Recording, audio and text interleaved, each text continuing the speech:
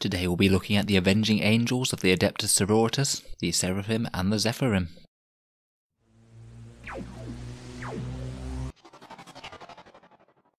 Hello and welcome back to Auspex Tactics, the strategy focused 40k channel where we're all about getting the most out of our miniatures on the tabletop.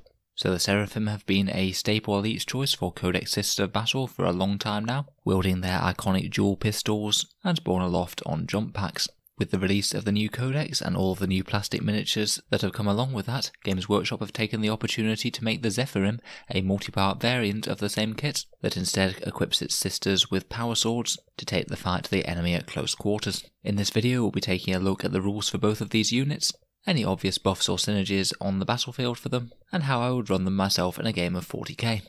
In the background, the Seraphim are deployed as rapid response hit and run squads, equipped with their iconic pistols, be they bolt pistols, inferno pistols or hand flamers, as well as being trained to be experts in unarmed combat for fighting hand to hand. Along with the Celestians, the Seraphim are some of the most elite units in the entire Order of a Sisters of Battle convents, and are often called upon by their canonesses to advise in matters of war.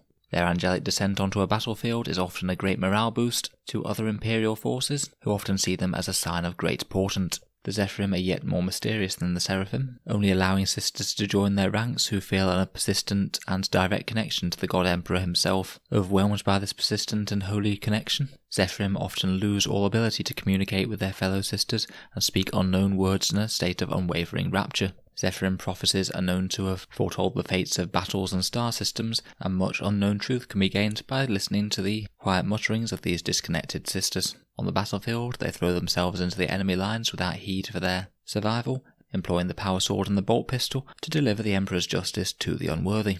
So how will these beautiful new models function on the tabletop? Let's take a look at their rules.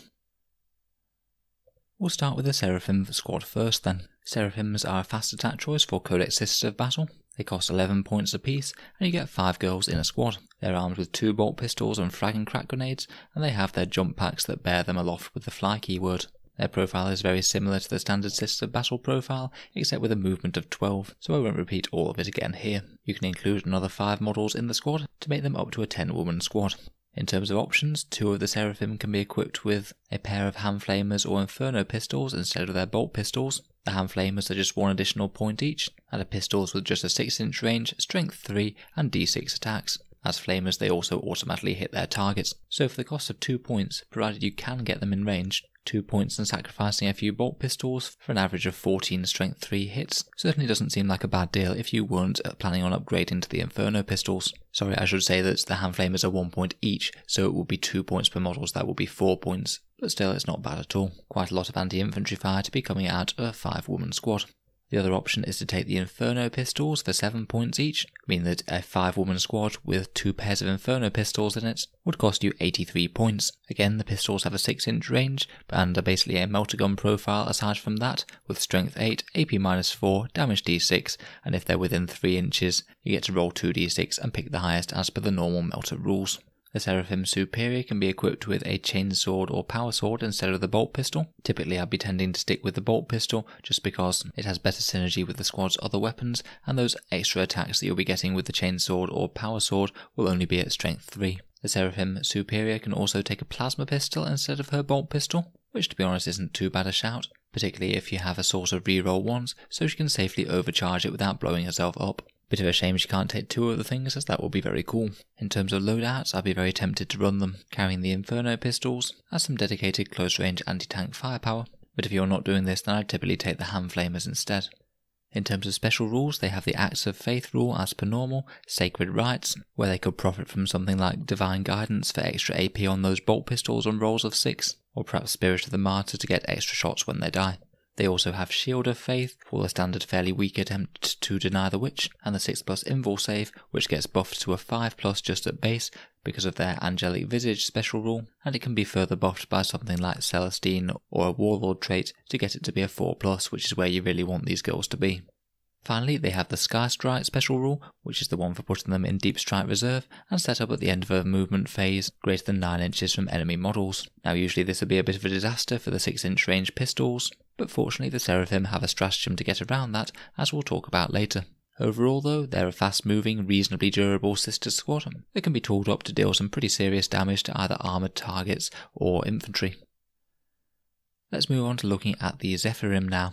Rather than being fast attack, Zephyrim are an elite choice for Codex Sisters of Battle, and they really are quite a bit pricier per model, costing you 17 points per model when equipped with their power swords. Again, it's a 5 model squad, including 4 Zephyrim and 1 Zephyrim Superior. They have exactly the same profile as the Seraphim, but they have 2 attacks rather than 1, the Zephyrim Superior has 3, and they have leadership 8 at base and the Zephyrim Superior leadership 9, rather than 7 and 8 for the Seraphim. So they're kind of a bit more in line with Jump Pack Celestians compared with Jump Pack Battle Sisters, which is probably for the best as they're going to need those extra attacks for close combat. They're each equipped with a power sword and bolt pistol and frag and crack grenades. They don't have quite as many options as the Seraphim squad. The Superior can be given a plasma pistol instead of a bolt pistol, but frankly I wouldn't because it locks out her ability to take a Zephyrim Pennant, which I would absolutely take.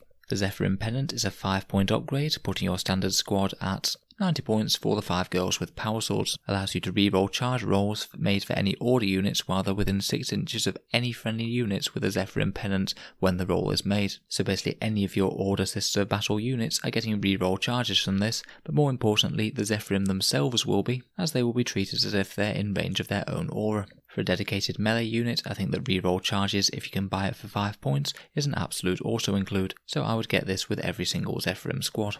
Other than this, they do have all the same rules that the Seraphim have, including Acts of Faith, Sacred Rites, Shield of Faith, which again is further supplemented by Angelic Visage, meaning that they have a 5+ invul save base that can go up to a 4+ if you're next to Celestine or something. They also have Sky Strike, meaning that they can be off the board for a bit and then jump down and get reroll charges for that 9-inch charge with the Zephyrim Pennant. But finally they also have Rapturous Blows, which is a rule that buffs them in melee, and it's a nice flat reroll the wound roll in melee, which is a really big deal when you're only hitting at strength 3, which would otherwise really limit them. This means that even an unbuffed squad on the charge will slay between 3 and 4 tactical marines, which are pretty much their ideal prey, being 1 wound elite infantry with a decent armor save. And as we already know, the Sisters of Battle Codex has a huge amount of combat buffs, as we'll get onto in a second. So overall, Zephyrim are a little bit more expensive than their Seraphim sisters, trading out decent range damage output for fairly convincing melee abilities and also being able to reroll charges. They're definitely going to be better at taking out infantry than tanks or anything due to no multi-damage weapons, but they still will likely push through a few wounds against armoured targets if needed. So let's have a think about how we can get more out of both of these units on the tabletop.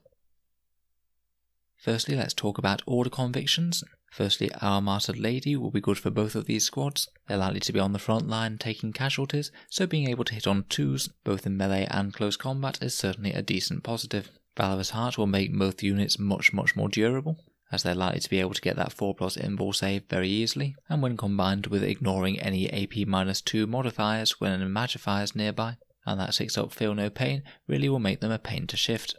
Bloody Rose can boost the melee capabilities of both squads, but it's particularly potent on the Zephyrim as they're already a reasonable close combat unit. Those power forwards will jump to being AP-4 on the charge, and in the first round of close combat they'll gain an additional attack as well.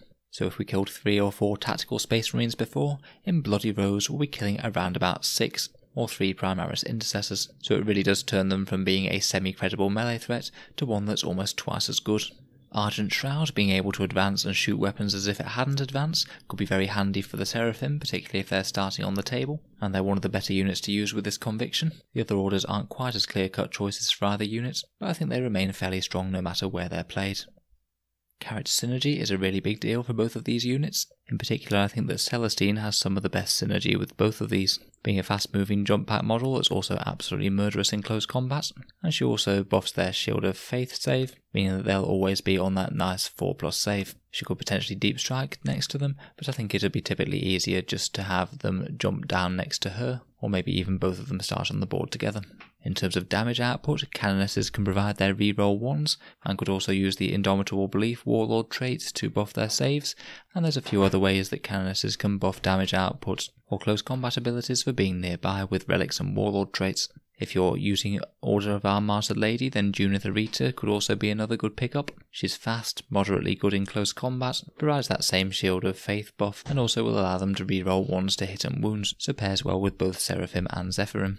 Imagifiers can be good for them in 2 ways as well. Boosting their strength to 4 really helps Zephyrim get their work done in close combat, They'll be wounding toughness 4 targets much more reliably, and can even threaten up to strength 7, where re-rolling the wound roll they will actually wound there most of the time. They can also help with ignoring AP-1 as well, which is great on high invul save units. And finally, priests for the extra attacks will certainly help out Zephyrim. It means that you could potentially have 4 attack Zephyrim with Order of the Bloody Rose. If you manage to pull off some maximal coordination with a full squad of Zephyrim, getting them strength 4 from an Imagifier, an extra attack from a priest, and rerolls of 1 to hit with a Canoness, and you also have them as Bloody Rose, they will kill on average 24 tactical marines, so that's around a full squad of intercessors. Now obviously that's a lot of moving parts to be getting into one place, and particularly as most of them are quite slow to buff the Zephyrim, it might be easier said than done, but it does show that they have a pretty decent damage output when the stars align.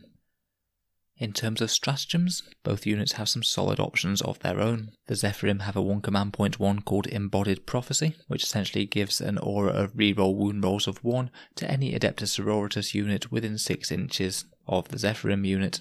It is quite cool, and that could cover quite a large area, but bear in mind that it's only a small buff to the damage of other units nearby. I think that you would have to have quite a lot of other units in close combat within range of this to actually make it worth it in terms of damage output. Maybe if you had Celestine making combat on one side of them and a bunch of Repentia on the other side, it possibly could be worth it, but otherwise probably not the best use of 1 command point in my opinion.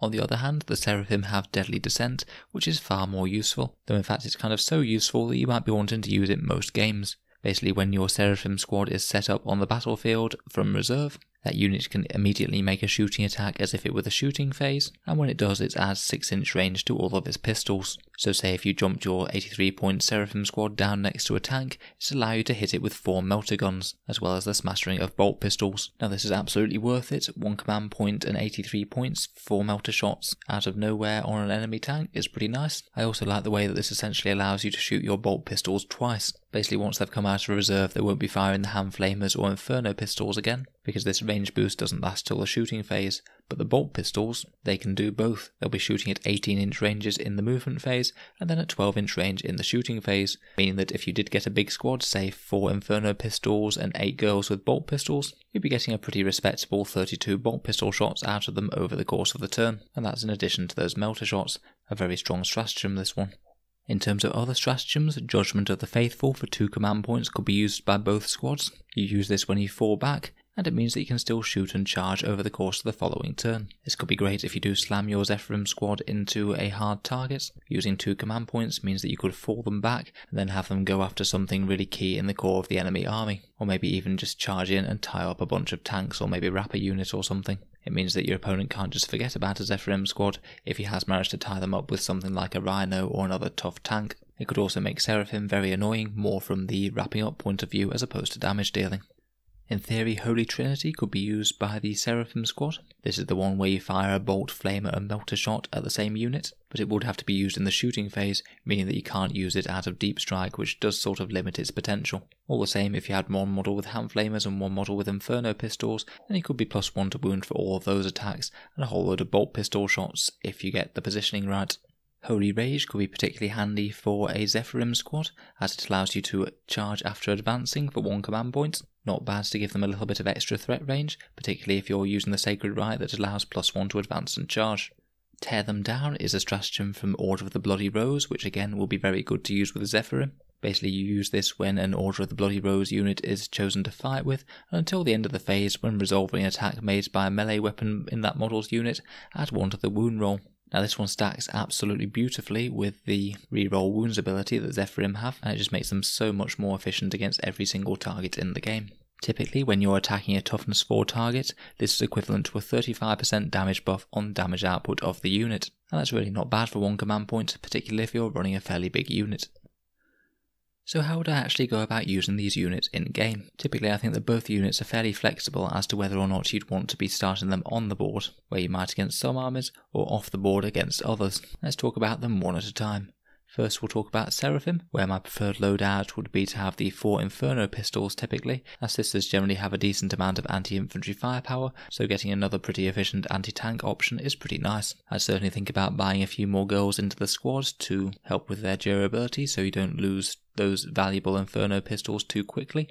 I'd really think about setting them up in deep strike most of the time, and then using that deadly descent stratagem to get a whole bunch of bolt shots and those inferno pistols out of nowhere. However, if the enemy has a whole bunch of units that are good at screening, then this strategy might not necessarily be the best. It might be better to set them up somewhere out of line of sight, say a ground floor ruin or something, and have them as a big counterpunch threat that can jump up when an enemy threat manifests itself and hit it in the face with 4 inferno pistols.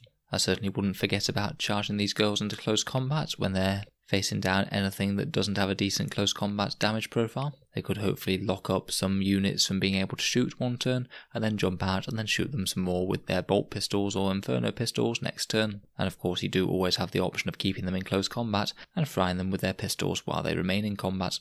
In terms of Zephyrim, I could happily either put them in deep strike or on the board as well, in a similar fashion to the Seraphim.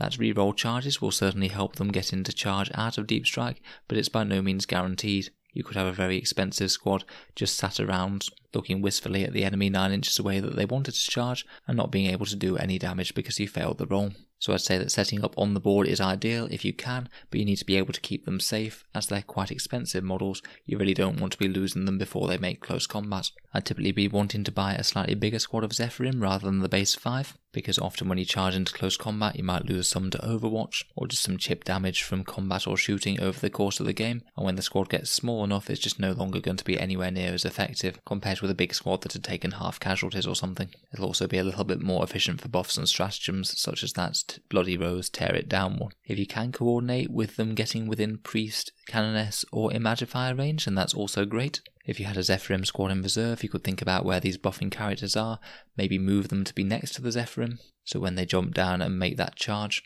they can be receiving the buffs from those units. When either of these squads make close combat, I'd certainly be looking to wrap and trap enemy units, and then either hopefully kill them in the close combat on the Zephyrim's case, or maybe jump back and hit some things with bolt pistols and inferno pistols with the Seraphim. We did mention it briefly before, but I think that Celestine is pretty much one of the perfect buffing character for these guys. She's very scary in close combat and can put people off being too bold near them, and gets them up to that 4+ invul save that they really want to be at the whole time.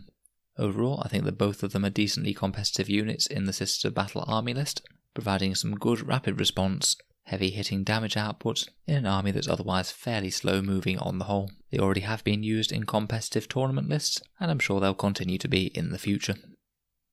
Let me know if you have any other thoughts or opinions on using either unit in your army. I think they're definitely a strong unit, but one that could potentially be badly misplayed and you could get them killed for no return whatsoever in the wrong circumstances, so any further insights that you have are absolutely greatly appreciated. If you've enjoyed this video, consider subscribing to Auspex Tactics for more 40k content every day. And if you'd like to help support the channel, then I do have an Element Games affiliate link in the description below. Basically, if you live in the UK and you were thinking of buying some Warhammer in the near future, if you click on that link in the description, it'll take you to their web store. You still get the same decent discount compared with Games Workshop prices when ordering models in, and a small amount of the proceeds goes to Auspex Tactics without costing you any more at all. So please bear it in mind if you are thinking about buying any new miniatures sometime soon. In any case, thank you very much for listening. I hope to see you guys next time.